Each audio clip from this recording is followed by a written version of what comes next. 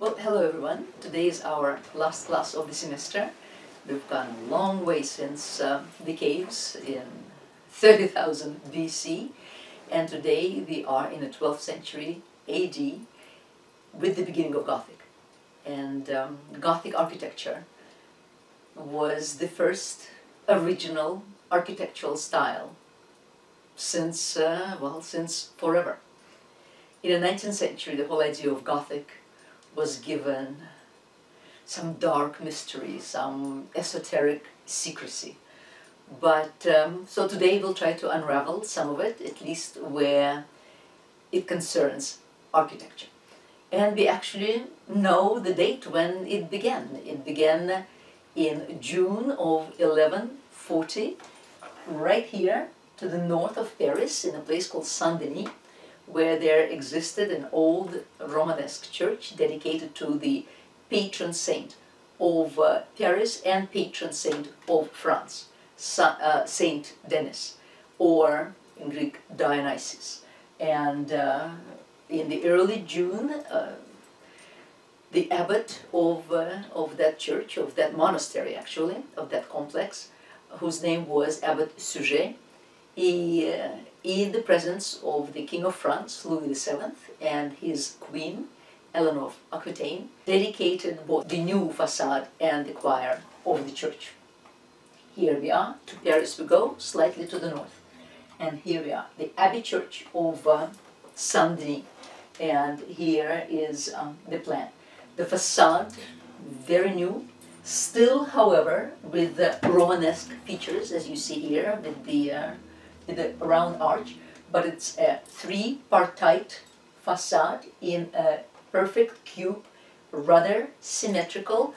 Two towers were planned for it, but only one tower remains today, also in a rather Romanesque style, but the whole arrangement is very well organized, very well ordered, almost classified, and as such it already belongs to the Gothic age. It was Saint-Denis also who introduced a rose window. This is what this round window will come to be called, and it is the window that will light up the nave. Here we have it. It has three portals. They are shallow, and we saw them in Romanesque architecture with the tympanum and archbolts. And then, so here it's the west facade, as you see here. North is to our right, east is that way, and here's the west. Most of the churches oriented west-east, east, of course, looking towards Jerusalem. Today the facade, of course, is there, and what's even more important is that the apse is there. Suger, under his guidance, was constructed the choir and the ambulatory. The choir later on was demolished because in the 13th century, when the main body of the church was rebuilt, Suger's choir was also taken down, unfortunately, but the ambulance remains right here, with the so-called radiating chapels, except here the chapels are not so much radiating as they became, as you see, part of the ambulatory, and the ambulatory now, as a result, has is two-partite and allows a great number of people around the altar. And here is the ambulatory as we see it, and the first thing that strikes us in this case is the apparent absence of walls. What we see here, we see columns, we see they're smaller and larger columns, thinner and thicker, and we see piers, we see some walls, but otherwise, here you can see it even better.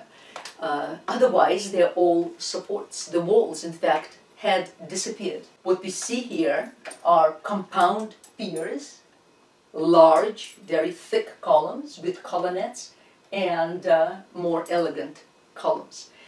And compound piers are done with a number of engaged colonnettes just to make them look less massive than they actually are, because they are massive. They have taken upon themselves the role of the walls. Otherwise, what used to be in Romanesque architecture, radiating chapels, have now turned into windows, as you see it here. And this was going to be the basis of Gothic architecture as it was conceived under Abbot Suger. He found some ancient manuscripts in Saint-Denis, which appeared to have been written by one Dionysius Areopagite, who Suger, well, mistakenly, thought to be the original saint, Saint Denis, the patron saint of Paris and of France. And the manuscript talked about light, and how light has divine qualities, how God is in fact manifested in light, and the more miraculous light, the more astonishing the light, the greater the miracle. And it was with Suger that the idea of stained glass window really was given its push, because just as incarnation happened with Virgin Mary when Archangel Gabriel announced to her the news, the good news, and the moment his words reached Mary's ear, conception, incarnation of Christ occurred in her body without destroying her virginity. It is in the same way that light penetrates a stained glass window, a colored window, and changes its essence to a different color without breaking the glass. All of that will be of great importance in Gothic architecture, and as a result, windows will be of great importance. The more windows, the better. The walls, the architect will attempt to turn the walls into windows as much as possible, which of course will necessitate a great amount of support, because walls must support very, very heavy masonry walls, and by cutting the walls to introduce windows, one weakens the walls. So where one weakens the walls with windows, one must support the walls with something else, with buttressing. And here we have it. These the groin ribs here, as you see here, we saw the groin ribs introduced already in Saint-Étienne, in Normandy, but here they were introduced in earnest everywhere. And here we have, this is a groin bolt, that is, remember, the two pointed arches in this case intersect one another, creating groins which direct the thrust into the corners, thus leaving the openings for windows, for air, for walking through. And then here's the masonry webbing, and here's the diagonal ribs. Once the ribs are introduced, as you see here, the ribs take upon themselves the function of the thrust, and then the masonry in between becomes webbing, as you see it on this schematic. So Saint-Denis was 1140, its facade and its choir and ambulatory. And the astonishing thing about it was that the moment it was introduced, it seems that Gothic architecture, certainly in the north of France, just took over with the speed and power of summer lightning. Romanesque buildings stopped altogether, and Gothic now continued. So within 5 years, as you see, this is the Cathedral of Chartres, which is also not far from Paris, and Chartres is to the west, slightly to the south of Paris. And today it is a most perfect high Gothic example of a cathedral, because it was built over a period of time into the 13th century. But the facade was done in the middle of the 12th century, because the old facade was burnt. At one point was damaged. The cathedral again will be burnt in the end of the 12th century, which will allow its rebuilding in a completely Gothic style. But here we see two towers. Now, originally they were supposed to be similar, but only the south tower was completed ultimately, and it's one of the most beautiful towers of the period. As you see, the north tower had been completed considerably later, and a lot of ornament by that time was added. And as such, it lost the cleanliness, the rationality of the original design. The facade here, it's called the royal facade. It's one of the most beautiful facades. It is also three-partite, and not only it is three-partite, but above the facade are cut 3 windows here that allow light into the nave, and a beautiful rose window that has masonry with rosettes, with glass rosettes. And here we go to the royal portal. The majority of the Gothic cathedrals are now dedicated to the Virgin Mary. So the name of the Paris cathedral that we hear so often, Notre Dame, we tend to associate it with Paris, but the majority of Gothic cathedrals were dedicated to Notre Dame and are known as Notre Dame. This, however, the royal portal, it consists of 3 entrances. The central tympanum shows Christ, the revelation of Christ. Christ in the mandorla that we saw before, surrounded by the 4 evangelists, each represented by his own beast of the apocalypse. Here we have Saint Mark, who is represented by the wicked lion. On the other side is Saint Luke, who is represented by the winged bull. Above Saint Luke is a winged eagle, and who represents Saint John. And above Saint Mark is a winged human form, an angel, who represents Saint Matthew. On the other side is the Ascension of Christ here, and here is the chair of wisdom, as it is called, the Virgin Mary with the child Christ in her lap, surrounded by the angel. Everywhere here in archvolts we see they're angels, they're the elders of the apocalypse, they're prophets, and here are the apostles. On the jambs, we don't exactly know who these figures are, but they are most probably kings and queens of the Old Testament. As you see, the arch is now pointed, because with the pointed arch, the mathematical relationship between a perfect arch and the width of the doorway, that depends on the letter pi, because the letter pi equals circumference of a circle divided by its diameter. So they are all indelibly linked by the number 3.14 approximately.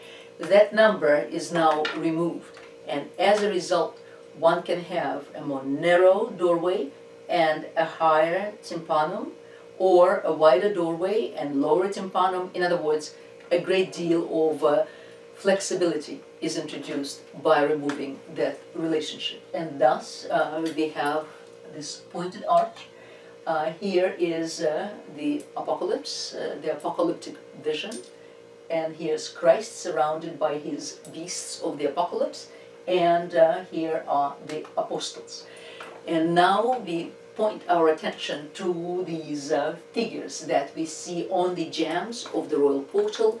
They are entirely part of the architecture. In fact, they are so elongated that they take upon themselves the look of a column, but not the function of a column.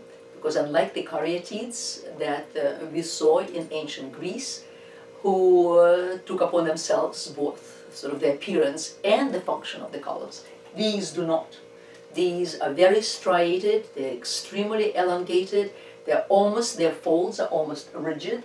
We are, to an extent, reminded of our charioteer of Delphi from our Greek studies, and the only imaginative and the richest decoration here is, in fact, the tracery and interlace that we see in between. So thus the royal portal of Chartres. And we now go to still another cathedral. We'll be traveling between cathedrals and returning to the old ones depending on what we are looking at. We go to the Laon Cathedral, which is essentially the first completely, fully early Gothic cathedral. It was built in 50 years, between 1160 and 1210. And what you see here, think about our Roman Basilica, but how entirely it has changed. We do have the columns. We are back to the columns, even with a degree of, even with Corinthian capitals, even though these Corinthian capitals are very schematic. A true Corinthian capital is, it takes extremely sophisticated craftsmanship to do that. These are easier to do. So here we have our naval arcade, and it is with the pointed windows. We have our gallery that was introduced in Romanesque architecture, as we remember. Something else now appears between the gallery and the clerestory windows. There's still another register, another row called a triforium. And originally they were called triforium because divided into three parts. It has no function, really. There's a bit of a catwalk there. I mean, one can walk there if repairs are needed. But really its function is decorative, because what the Gothic architects are trying to do is dissolve the wall altogether, so that we don't see masonry mass, and rather see something more of a lace, of a stone lace. And that's what triforium is for. The groin ribbed ceiling is 6-partite. 1, 2, 3, 4, 5, 6. And as such, embraces 2 sections in the naval arcade. And then these columns serve sort of like soldiers who direct our view immediately towards the altar. And there we see another rose window here, and 3 lancet windows, they're called in Gothic architecture, because they're narrow and pointed, and they're called lancet windows. From Laon, we now go to Paris, to Notre Dame, and you see in its apse the so-called flying buttresses, essentially holding up the walls. That's what they're doing, the flying buttresses. They fly between a stationary buttress, very large, and they go above the ambulatory, and then pick the thrust just where the bolt exercise its thrust on the wall. Here it is, and Notre Dame, there was another church there, and then also, once Gothic became all the rage, a very suspicious number of churches, in fact, around France, went up in flames. Here is the facade of Notre Dame, and here we're comparing it to Chartres. And there are marked differences. Well, for one thing, it's been now about 60 years since the introduction of Gothic in Saint-Denis. Now, with Chartres, there are definite 2 towers that are articulated, whereas here the 2 towers are integrated with the facade of the building. The facade appears to be a perfect square. The elevation is divided into 3 parts. It also has 3 entrances. Above the first entrance, sort of like our triforium, is introduced a gallery of the kings and queens of France. These sculptures were destroyed during the French Revolution. The remnants of them are in the nearby museum, the Cluny Museum across the Seine, but these are copies. And then on each side there are 2-partite windows and a great big rose window that essentially consists of glass, even compared to the rose window in Chartres, where there was as much masonry as glass. There here, masonry turned essentially into rays, right here. Then the 3rd registry is all stone lace, through which we actually see the top of the roof, and then the two beautiful, completely symmetrical square towers.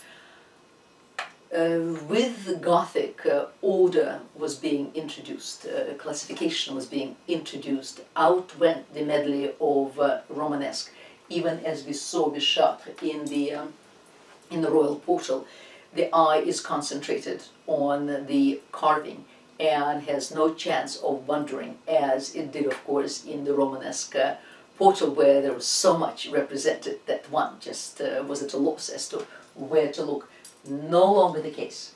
But we shot in the South Tower, what also makes it very, very beautiful. It begins as a square tower, then our eye is being prepared by little half colonnettes and splaying of the sides. It's being prepared for it to turn into an octagon.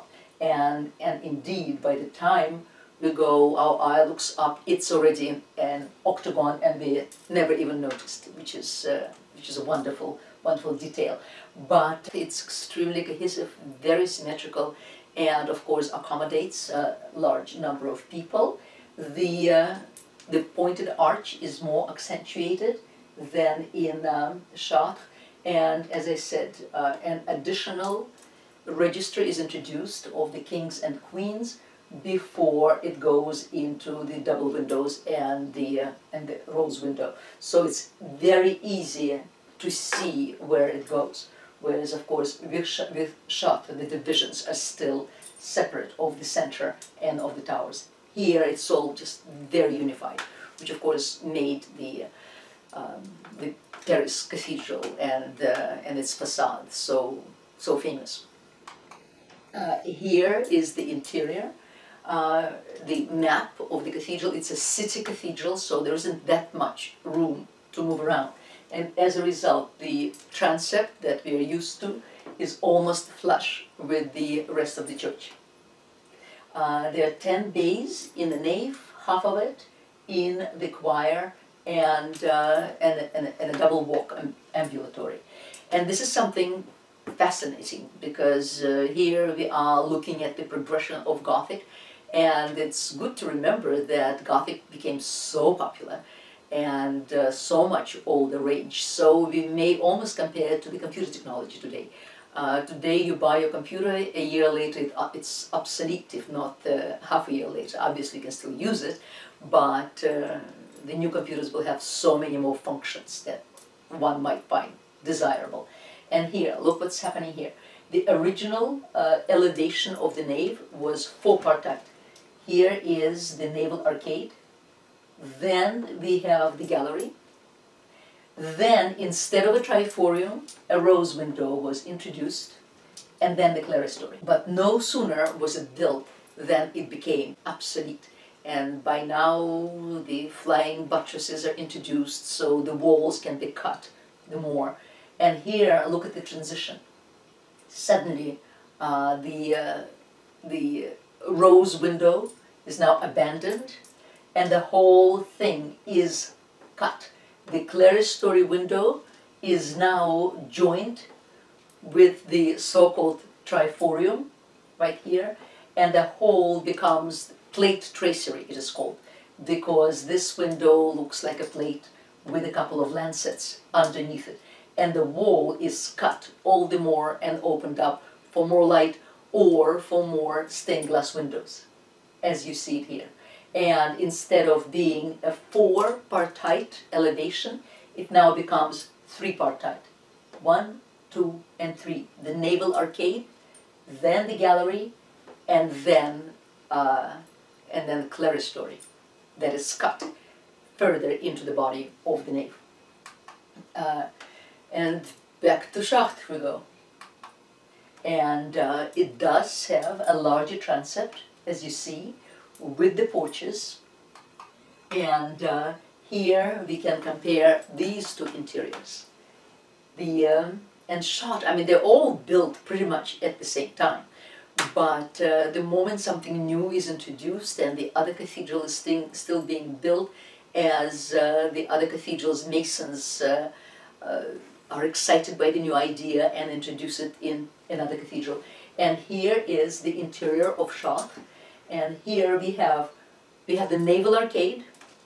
Then we have the plate tracery, and also the stained glass windows in Chartres, probably the most beautiful in the world, and we'll look at them, of course. And then the gallery is completely abandoned. There's just no gallery anymore. All we see here is the triforium, which, as I said, it's not really functional except to dissolve the wall altogether. There's another difference. In Notre Dame, we still see a six-partite groin vault. Here, 1, 2, 3, 4, 5, 6, that embraces two sections in the naval arcade. No more. In Chartres, a four-partite groin vault is introduced, and each groin vault, each section now belongs to its own section in the naval arcade. So a lot more cohesiveness now. Each also, what they attempt to do is to send the colonnades all the way up, and you can particularly see it in the cross section where the colonnades go up, turn into the ribs, and come down on the other side. So the eye follows the height upwards uninterruptingly. And that was another function, of course, of a Gothic cathedral, for whatever reason, because practically the height was really not necessary, as many people could fit into a lower cathedral as could fit into a very tall cathedral, but that became an aesthetic necessity for whatever reason. And the Gothic architects attempted to build these cathedrals higher and higher and higher, perhaps to reach the heavens. And here you see it, how the ribs go up, then turn and split into the ceiling ribs, and then go down. And it also called the exoskeletal architecture, because in these parts where the vaulting comes down and springs from the piers and from the columns, this is where the flying buttresses connect to the wall and assume upon themselves the thrust of the vault, right here. In every strategic point, a flying buttress is there to hold up the wall. It's quite ingenious. And here we have the six-partite vault, as you see, that embraces two sections of the naval arcade, and a four-partite vault that embraces one section.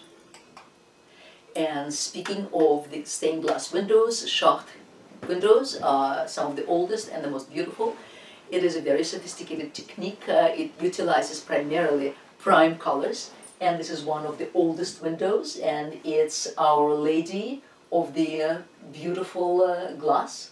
And here she sits as the throne of wisdom, which means the Virgin Mary sits with Christ child on her lap, and both of them look towards us, surrounded by angels. The colors are mostly blues and yellows and reds, some greens, very, very bright colors. However, as you can imagine, when the light comes through these windows, it doesn't really make the interior lighter, it just sends this spectacular colored light through. But that was the purpose, because it does look magical when the light hits, especially when the sun shines outside and the light plays on the columns and reflects against the architecture in all its magnificent tones. The impression is spectacular. One of the most famous stained glass windows in the cathedral is the North Rose, right here, plate tracery, as you see, and it consists of well, a rose window and 5 lancet windows, right here. Here it is, and there are various kings and angels. The fleur-de-lis, the flower, the lily flower of the kings of France, and labors of the month. Here it is again. Here too are the lily flower of the crown of France, and the lancet windows in the middle is actually Virgin Mary as a child sitting on the lap of her mother, Saint Anne. On both sides, King Solomon, and here is King David. And then here is Aaron and Melchizedek, all the personages from the Old Testament. Signs of zodiac, labors of the month, everything is in this window. And Mary herself with Christ child on her lap in the middle. A Gothic cathedral encompassed the entire medieval knowledge. Practical knowledge, intellectual knowledge, theological knowledge, everything. And it was a true Bible for the illiterate. One could come into the cathedral and in fact learn the stories of the Bible. The eyesight was better at the time than our eyesight. Also, well, people died considerably younger, and as a result their eyes held up throughout their short life. And glasses were unknown, so the eyes were trained to see and to understand. And thus we go to the north and south portals of Chartres, and you see here both of them, the north and the south portals, were now built in the 13th century as opposed to the 12th century, and the portals now become much deeper and much more dramatic, in fact. But not only that, look at what's happening to the sculpture. This is our sculpture in the royal portal. Within 100 years, even less, look what is happening in the south portal. Suddenly the figures begin to move. They're not an indelible part of architecture. What we're seeing here is similar to the transition from an archaic Greek sculpture to a classical Greek sculpture. Suddenly the figures are no longer stiff, they're no longer rigid, they begin to move, they acquire life. And this is what we see here, particularly with St. George here on the left. There's even a bit of a contrapposto, even though it's very accentuated by his belt, but you see the difference.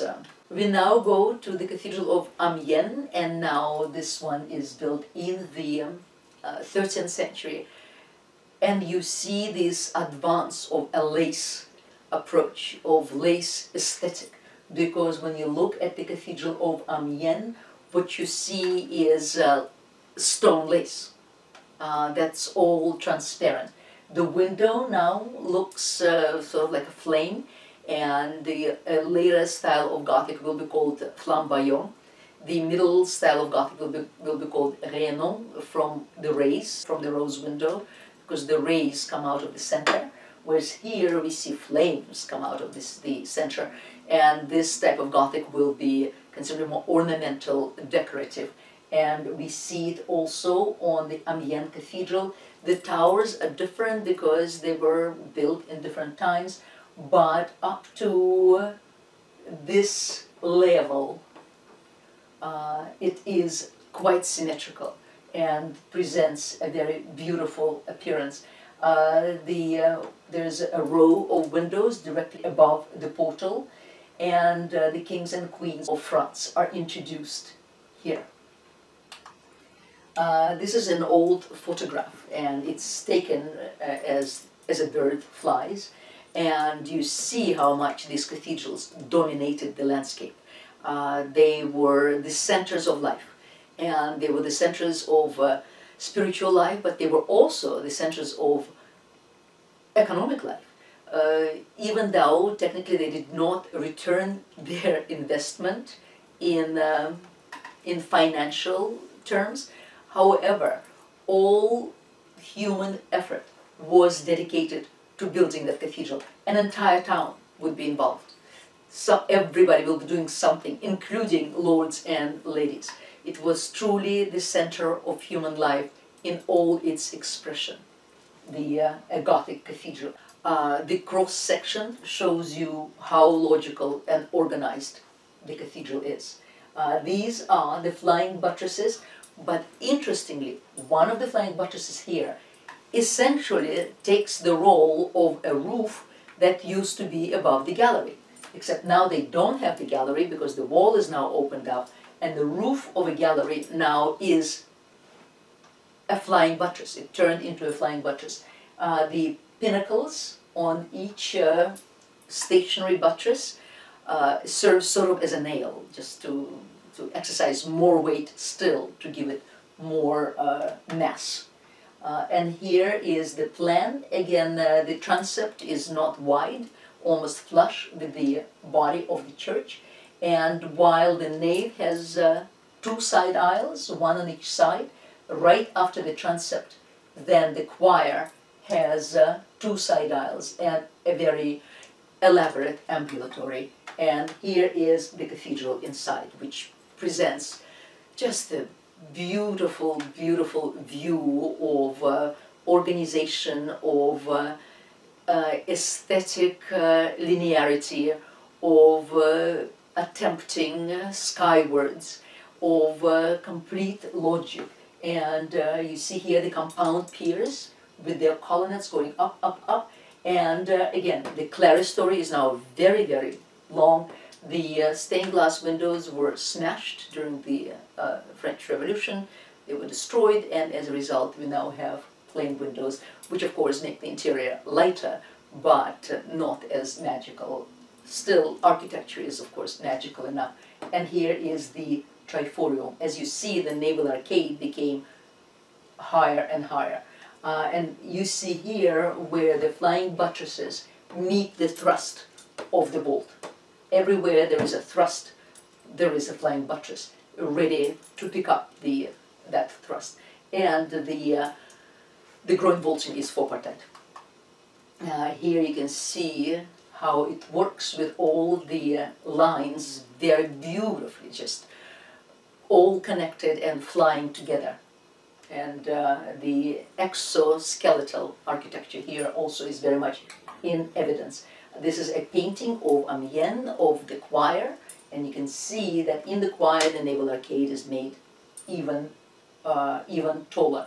It's almost as if the bays themselves become lancet windows. And here you have it.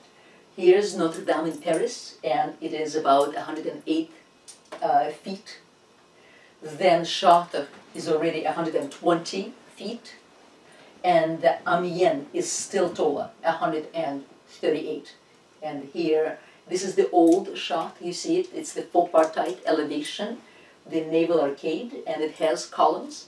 Then galleries, still has a gallery, rose windows instead of triforiums, and clerestory.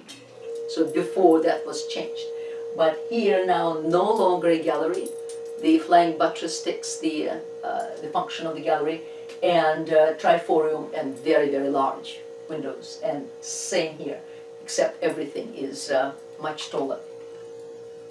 One of the most beautiful cathedrals is Reims Cathedral, near Paris again, and this is a painting. And it does, as you see here, the kings and queens also became extremely tall, and they are now relegated to the very top, huge rose window.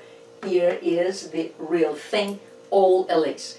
I mean, basically in its basic design, Reims Cathedral is very close to Paris's cathedral. It has two square towers, just as Paris does, and the three-partite division, but everything has turned into lace. Paris was built between 1200, 1250, but then it will continue to be built also. And here's Reims, but the facade clearly is built later, and as such is turned into a stone cage.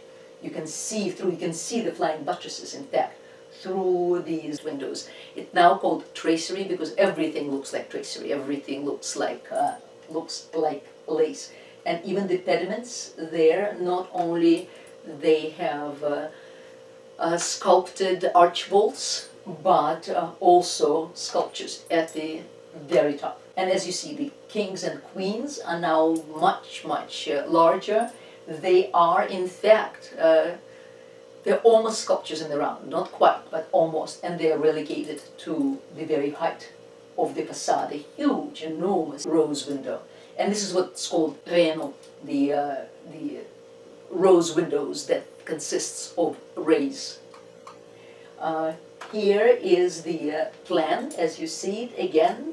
The naval arcade, the nave itself, only has two side aisles, whereas a choir, the transept and the choir almost bleed into one another, and then beautiful, beautiful ambulatory. And here you see it. Here are the flying buttresses.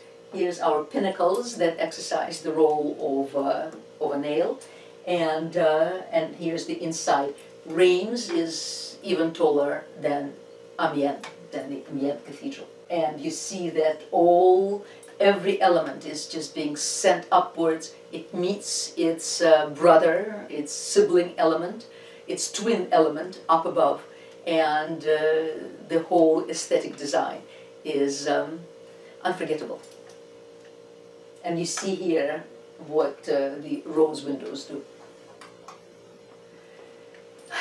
And then we come to Beauvais, and that's where it stopped, because Beauvais is now almost 160 feet high. So what will happen ultimately is that the nave will, it began in 1225, it will collapse, 60 years later. And today all we have actually is the choir and the ambulatory bit of a transept. It looks beautiful, it looks magical, it is extremely, extremely tall, as I said, but we don't know why it collapsed, possibly having to do with the foundations, because while in Romanesque buildings it often happened that the structure would collapse because everything was trial and error for the most part. Well, by the 13th century especially, the engineers, the architects, the stonemasons, I mean the were all craftsmen, had acquired enough knowledge to do things right, but well, it didn't work out in the case of Beauvais, and finally the project was abandoned. But as you see, lots of windows. Here is the inside, and here you have it. So Paris is 108, Chartres is 120, Amiens 138, and Beauvais 157.5. So it is the tallest Gothic structure. So Gothic cathedral essentially became a high-rise. It's the same idea as New York high-rises, whose walls are done in glass. The idea was identical.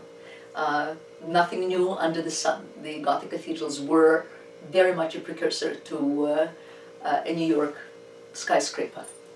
And this is a skyscraper indeed. Look at the incredible height of the naval arcade.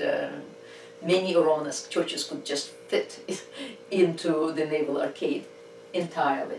And here, of course, what we used to call the clerestory, but it's hard to do so any longer.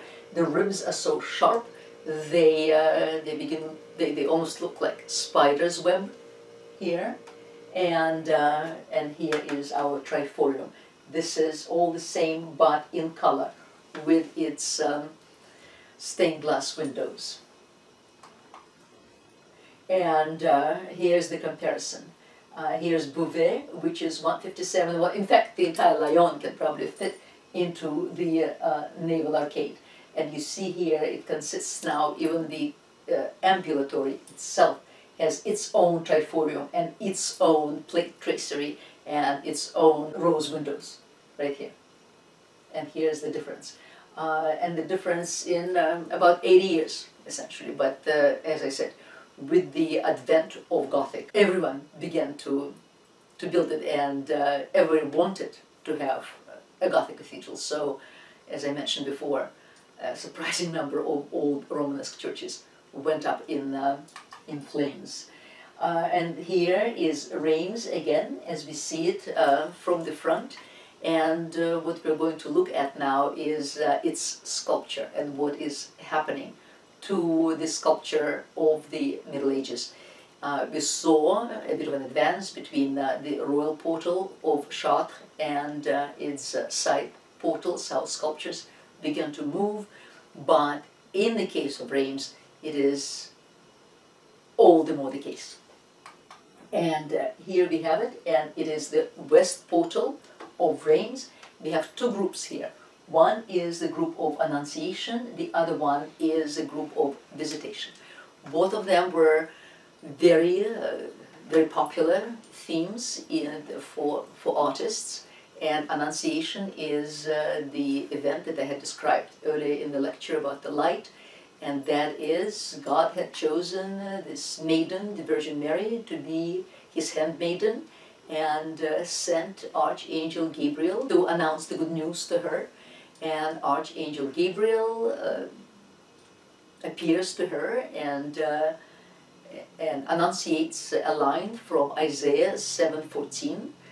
Behold, the maiden shall conceive. And the moment these words touch Mary's ear, the incarnation of Christ happens within her body. And this is called the Annunciation or Incarnation. And here we have it. Here is our angel. Here is Mary.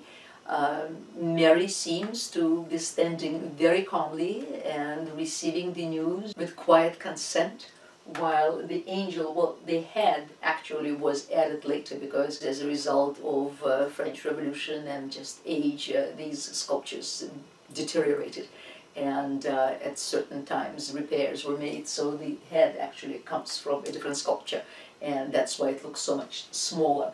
And here's the angel, he's smiling, he is looking at Mary, announcing his news. Usually in art, this scene is depicted as the angel kneeling before Mary, who is sitting down reading a book. And that book supposedly is the Old Testament, as she is reading the Old Testament, Isaiah 7:14, because Christianity was ever eager to find predictions in the Old Testament for the advent of Christ. The other group, which is clearly done by a different sculptor. As you see here, here the folds fall easily and very differently from very, very busy folds of the other group, which the two women look as if they're wearing the Roman togas. And the sculptures, as you see, are almost sculptures in the round. They no longer look columnar. There's nothing columnar in them, and even though they are slightly elongated, nevertheless the proportions are much more the actual human proportions, tall human proportions, but human proportions nonetheless. So the second scene is that of visitation, and that is that when Mary and her cousin Elizabeth, they're both pregnant. Elizabeth is considerably older, and she is pregnant with John the Baptist, and her pregnancy is about half a year ahead of Mary's, and they both rejoice in their pregnancy, and that's what the visitation is about. Here is Elizabeth, and you can see here, very clearly you see the contrapposto, even though the figure is fully dressed. However, the right knee is projecting from the clothes, just as you see it here and there. Not in the case of Mary, but you do see Mary's breast. In other words, one begins to see a human body underneath the garment. Needless to say, Christian Church still forbids all nudity, but one does begin to see the body underneath. Whoever this sculptor was, it appears that he must have been to Rome, that he must have seen the Roman sarcophagi, he must have seen figures wrapped in their togas, and that's what he is translating onto his figures here. Elizabeth is very obviously an older woman, because Mary's face is very young. Well, she was all of 14. And while we don't see the pregnancy is hidden behind these very, very voluminous garments. We do see an incredible difference between something like this and the royal portal.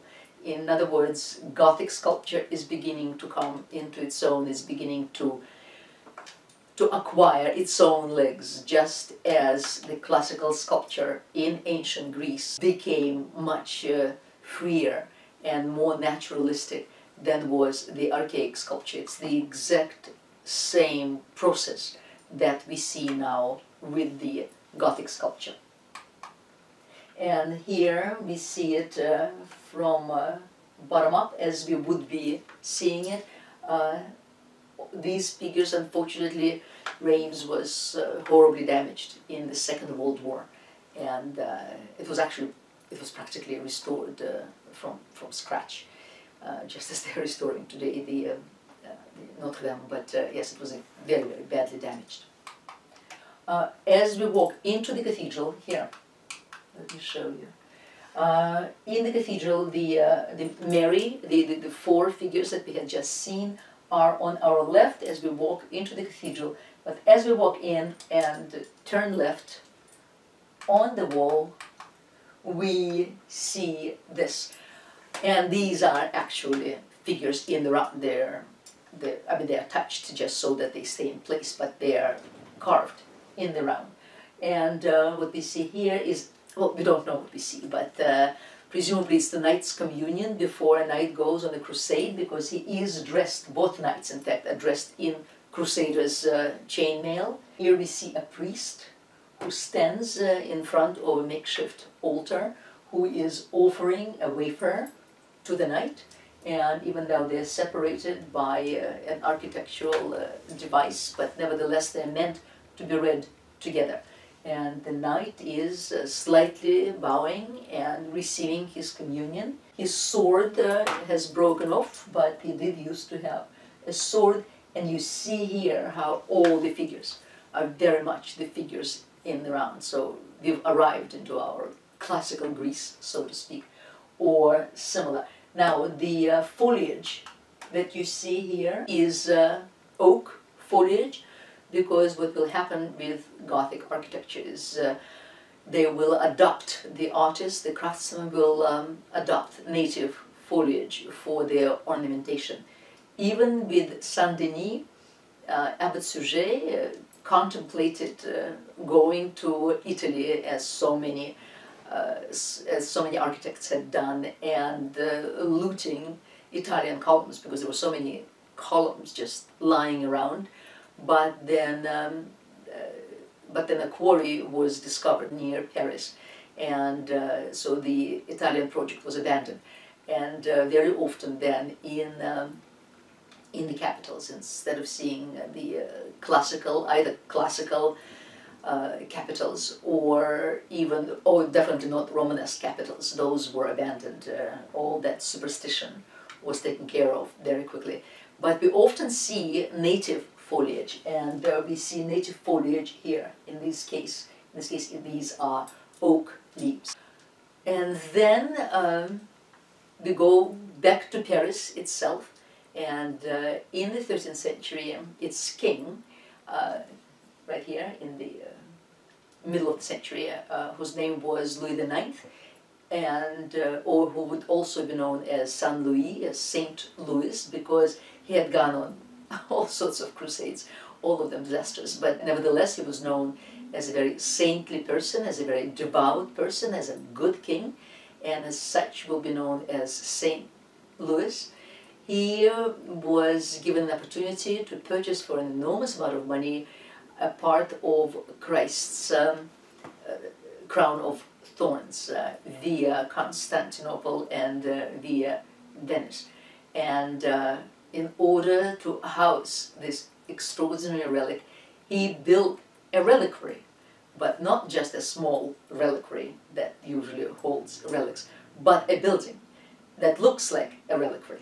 And here it is a very small building, and it doesn't have side aisles, so it didn't need flying buttresses. It's not incredibly tall, even though it looks it, because of its design, but these adjacent large buttresses served the purpose, and the whole thing, as I said, looks like a treasure box, a treasury box, like a little reliquary. It is called Sainte-Chapelle, a holy chapel, and at the time it was surrounded by a royal palace, and this is where kings used to live before later on they will build a Louvre for themselves, and then in the 17th century, of course, Versailles under Louis XIV, but the kings used to live here. Today these buildings are the French Justice Ministry. And Sainte-Chapelle, this is the interior. Its stained glass is second only to Chartres. It's an amazing place. It's a very magical place.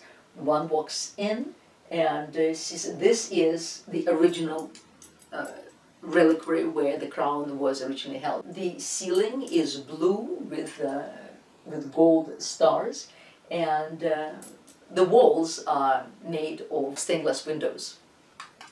Here is another image as you look up at the ceiling and you see the same four-partite groin vault that embraces each bay. Here are these absolutely magical windows, and needless to say, in normal times, there are concerts given in the chapel all the time, and the acoustics, of course, are magnificent, and it's all very, very magical. And here's the rose window that you see here, and there it is. Here's still another image of the same. Still another image. Yeah. It's all the images. There's never enough. Here's where the crown was originally held, and this is the crypt. And the crypt is also very, very lovely. It's low, of course, and it doesn't have that many windows, but the walls are all wrought in design. It's been a little over-restored, but it's still very, very lovely. And the walls are decorated with the lilies of France and with the Gothic arches, also a magical space. And last but not least is a beautiful, beautiful church in Saint-Maclou. It's in the north of France, and this one has already been built between the 15th and into the 16th century. Italy at this point is full thrust into Renaissance. Donatello is sculpting Renaissance sculptures, Brunelleschi is building Renaissance building, the north is still Gothic, and frankly, the north will be Gothic for a long time, and later on other countries, of course, will embrace Gothic as well. It's a little church right here, and I'm showing it to you just to show how incredibly lace-like it is. This is what Gothic, the original Gothic, was all about. The facade now is in fact convex. Everything here is bursting in stone flames, and you see here how when it's lit up you can essentially see through it. And that's what the original Gothic goals were all about, French Gothic. Gothic, of course, will extend everywhere. The Italians will never quite accept it, will always adopt it to the Italian modes. The English will love it, but they'll never care for the heights. They'll never care for too many windows. They'll adopt the stylistic details of Gothic rather than its functional details. And the same will happen in Italy. Well, Italians love their wall paintings too much to get rid of the wall.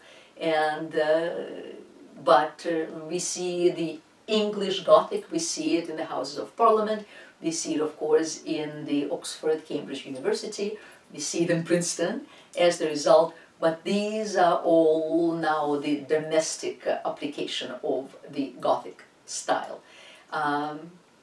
The Gothic principles, when they were established, were about the dissolution of the wall and introduction as much window space as possible. Well, we are at the end. I hope you have wonderful holidays, Christmas, New Year, delightful winter break, and stay safe.